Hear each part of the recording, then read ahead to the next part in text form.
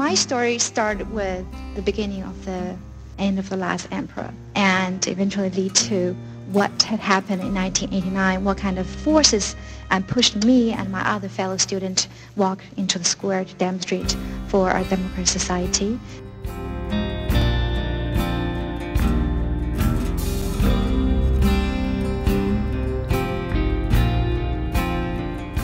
The students at Tiananmen Square waited until 6 a.m. in the morning with the hope that the United States would come in to intervene. They didn't.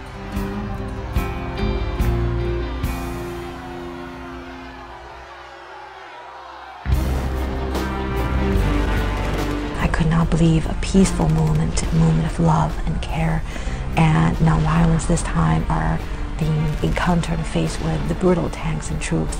Death no longer a theory, an academic discussion. It's real. It's moving towards us step by step. Afterwards, I was put on the most wanted list, and I had to escape from China as we were put into a cargo box. And the journey was supposed to be only 8 hours, but it ended up taking much longer.